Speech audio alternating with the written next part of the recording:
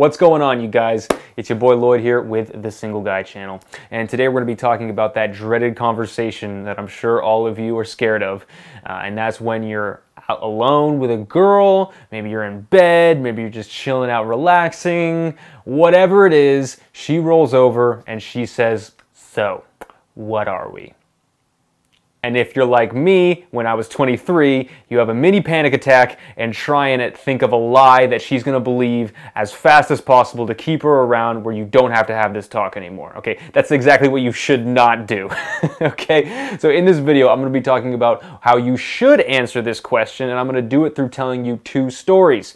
One story where I handled this conversation very well, and the other, not so much, okay? And hopefully from hearing these two stories, you guys are going to get an understanding about how you can avoid this conversation altogether. Because in reality, although talking and communication is good, if she busts out this question, you probably messed up somewhere along the line or somewhere before that led you to this point where now she's looking at you and expecting a for sure answer.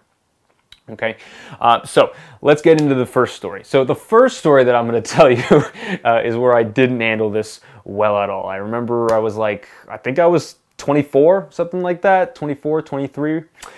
And, you know, I was living in San Francisco at the time, and I was seeing this girl. It was going really well. I was really attracted to her. I think I'd been seeing her for maybe a month or two.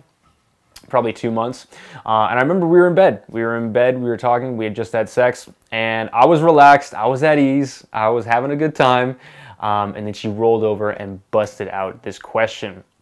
Now, when I heard this question, at first I was like, oh shit, this is the thing. I thought this was gonna happen, but I thought I could avoid it. And I did all the wrong things when I answered this question. I told her that, hey, I really liked her, that I was thinking about a relationship, but I just wasn't ready right now, blah, blah, blah, blah, blah. Basically, I made it seem like I was going to possibly consider being in a relationship with her later, okay? And we were on track to do that, but I was just having some emotional issues that I had to get through. As soon as we get through these emotional issues, we'll be able to be together. In reality, what was the truth? I didn't have any of those emotional issues, okay? Or even if I did, the answer was still going to be the same. I knew I didn't want to be with this girl. I knew I didn't want to be with any girl in a committed relationship. But when she looked at me, I knew that's kind of what she wanted. And sometimes when the girl asks this question, you know, there's a very small probability that she just wants to make sure that we're seeing each other casually. Probably not. If she stares at you and you're worried about what you're going to say next, almost 99% of the time, it's because she wants something more than what she's getting, and you're not giving it to her. So when you encounter this problem, a lot of times guys will tend to do what I did. They lie, they make it seem like in the future there's a possibility that you two can be together in some sort of committed, possibly monogamous, probably monogamous relationship, which is what she's looking for. And we do it for a lot of reasons. The first reason that we do it, and most of the people who are watching this video probably are in this boat, it's not that the guy's a horrible person, although he's doing a bad thing, and it's because we don't, like, at the time, I just really didn't want to upset her. Like, that was my main goal at the moment, is like, don't make her upset. And because of that, because of my fear of upsetting her, I ended up doing a bad thing, a thing that I probably wouldn't have done if I could go back in time and do it over again. Okay, so for me in that moment, I was mostly concerned about not upsetting her. And the second thing too was I wanted to keep hooking up with her. You know, it was nice to have her there. I liked her. I did enjoy spending time with her. I did want to keep seeing her. Did I like her enough to be monogamous with her? No. I don't think I liked any girl enough at that point to be monogamous with them. And so rather than me being truthful, I said what I thought she wanted to hear so we could either postpone this conversation or I wouldn't have to deal with it in the future. But it would have been a lot better if I had handled it the way I handled this next situation. Actually, there was another time where, I'll tell you two moments where I did it correctly. Okay, there was one time where I was seeing a stripper, and I think we had been hooking up for like 3 months, and then I was like, we should probably have the talk right now. So I just kind of rolled over and I was like, hey, I just wanted to talk to you for a second. And she's like, okay, cool. And I was like, hey, listen, I like where things are right now, and I really like enjoying getting to know you and spending time with you, but I'm just not really ready to get into like a committed relationship or anything like that. And she looked at me and she goes, okay, cool. yeah, I'm not very good about being monogamous either. And I was like, what? She's like, yeah, I suck at being monogamous. And I was like, I suck at being monogamous too. We high-fived, had sex again. Dopest talk ever. That's probably not going to happen to you guys, okay? What in reality is probably going to happen is the way it went down in this other instance. Where I'd been seeing this girl around 2 months at that point, and we were just kind of walking and chilling with each other. And then I actually brought up the conversation. I said, hey, listen, like, how do you think things are going between the two of us? And she was like, I don't know, they're going okay. I'm having fun. And I'm like, cool, yeah, I'm having fun too. I just don't know if I'm ready to take that next step. And then I started telling her, and then she was like, oh, don't worry about it. I'm not, like, she cut me off. She's like, don't worry about it. I'm not, I'm not interested in that. I'm not, I don't see you in that way. Don't worry. I don't want you to be my boyfriend. And I was like, whew, thank God. But it wasn't really a sigh of relief so much because I kind of knew she was going to say that. And the truth is, that's kind of how the conversation should go down. Like, it shouldn't be a big shock for the girl to hear that you're not trying to be in a monogamous relationship or you're not trying to be in a committed relationship. Basically, my actions were completely in line with what I was looking for. This girl knew I wasn't looking for a girlfriend. This girl, in both instances, obviously, with the stripper it's a little different, but in both these instances, neither of them expected me to be in a relationship, okay? And because of that, the talk was so much easier. So if you're behaving before you have this talk in a manner that's trying to make the girl believe that you're going to be with her, that you like love her or something like that, God forbid, well, you've already messed up.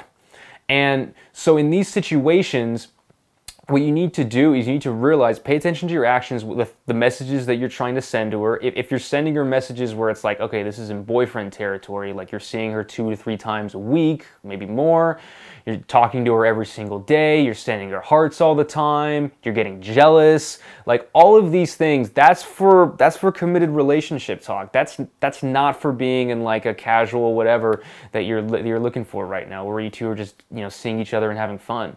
Or maybe just seeing each other and not being committed, but you still really, really enjoy each other. So the things that you have to make sure that you do when you have this talk is, number one, make sure that she knows that you're listening to her. Make sure she knows that her thoughts and her feelings matter. If they don't, if you just try and brush it off like, whatever, it's not a big deal, don't worry about it, like, that's just gonna cause problems in the long term. Like, it might actually stop the conversation in the moment, but, that's when girls start getting really pissed at you and they start really not liking you. And with this first girl, that's exactly what happened. Like, we don't talk anymore. And I wish I could say she was a part of my life or a positive, moment in my life, but unfortunately it didn't end very well with her. So make sure that her thoughts and feelings and emotions are important to you. And if they are, sometimes you're gonna have to tell her an answer that she doesn't like. She might be upset with the answer you give her. You might tell her, hey, listen, look, I really enjoy hanging out with you. I really enjoy the time that we have. I mean, you're an amazing person, but I'm not really looking for a committed relationship right now. I like where things are at the moment. And you're going to see her face and you're going to start to think, but in the future, I might... No, dude, you got to let it hurt. It's going to be uncomfortable. You're not going to enjoy the first part of this conversation if you did the wrong things to get it there, okay? If you set expectations correctly, it shouldn't have been a problem. But if you didn't and you have this talk, it's important for you to put your foot down because it's only going to cause problems for you in the long run.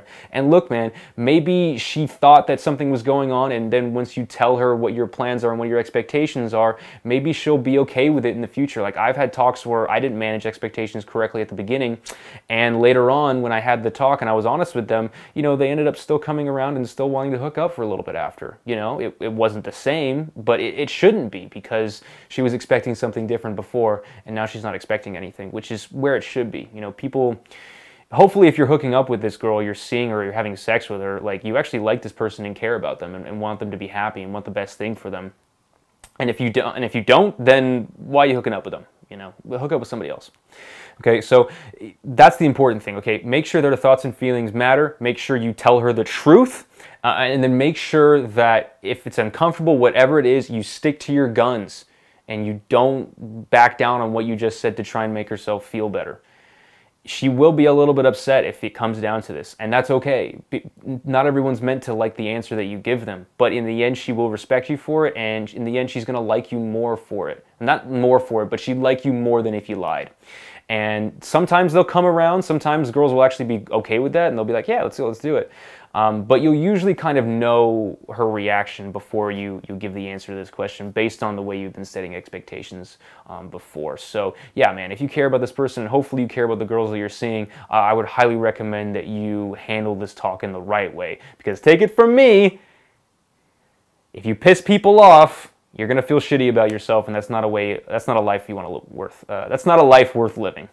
So, anyway, thanks for watching, you guys. If you made it to the end, consider subscribing. I come out with videos like this every single week. If you're interested in my weekly one-on-one mentorship program, where I teach guys exactly how to handle situations like this in the right way, please send me fill out the form down below. There's a link to it. Click on it, and if you're a great fit, we'll get back to you. Thanks a lot, you guys. Good luck out there.